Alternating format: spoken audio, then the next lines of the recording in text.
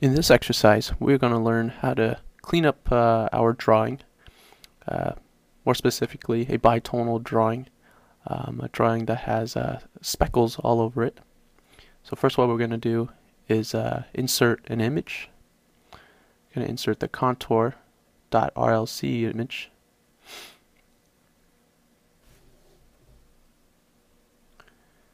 And you can see that if you bring in an image, there are correlation files that you can specify. So these are georeferenced images if you had those georeferenced files. There it is, do a zoom extent. And all these contour lines are actually raster images. So these speckles we see here, we're actually going to use this cleanup tool. Click on the pull down and despeckle. Click on that, and in our command line, pick the window that you want to clean up. So I want to clean up actually the whole drawing, and then pick a speckle size. So I'm going to zoom in here, this little area,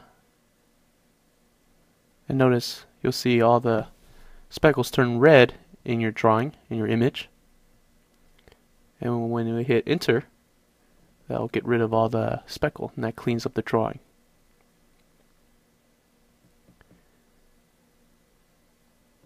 There's another one. We're going to try to clean that up as well.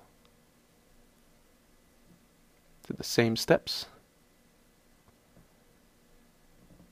And there you have it.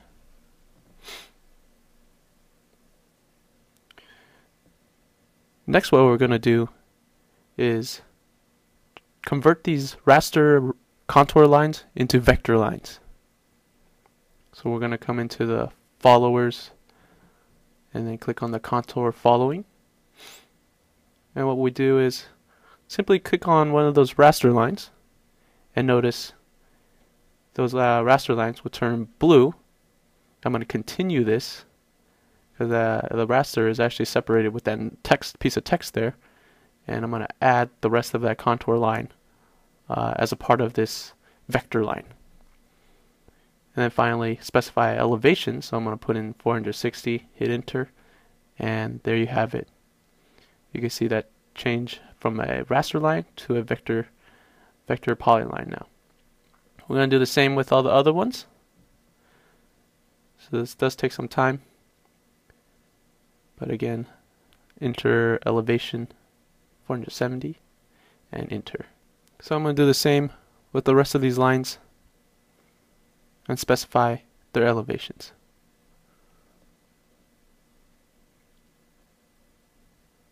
Okay, now I have all my contour lines turned into vector lines like that.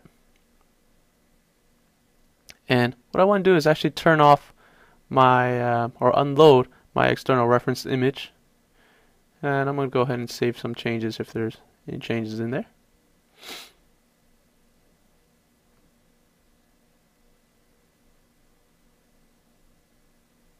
And finally, all we're left with is a vectorized image of that contour.